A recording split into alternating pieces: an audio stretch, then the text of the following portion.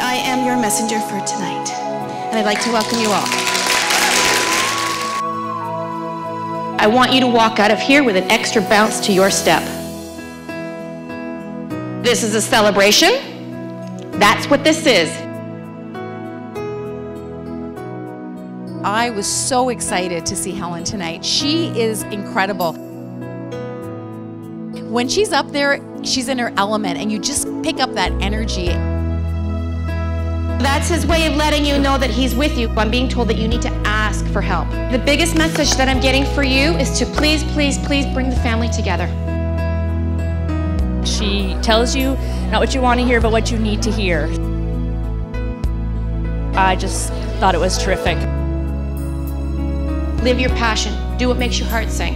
He makes me feel he's around you all the time, especially when you're driving. He wants to say a big thank you to you for respecting him and honoring him, but what you did for him with his funeral.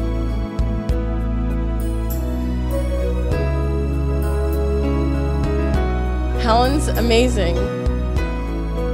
Tonight my uncle came in just to show me that he's around me too. And she makes me feel that she would play with her dentures. Oh my God.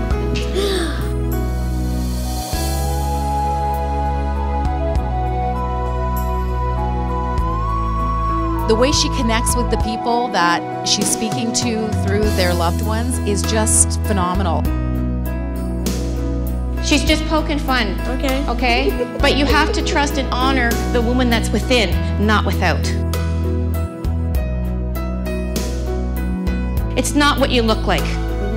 It's who you're presenting to the world that matters. But mostly, it's how you believe in yourself.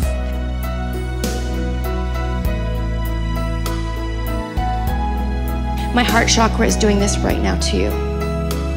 And I mean the love is unconditional from her to you.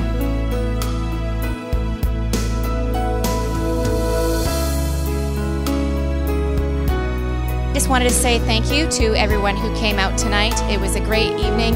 Great validations were made. Definitely a roller coaster ride of emotions all over the room. I'd also like to thank all the loved ones from the spirit world who connected. Love does not end. Love still carries on. You can still have that relationship with your loved ones just by being more and paying more attention to the signs that are coming forward for you.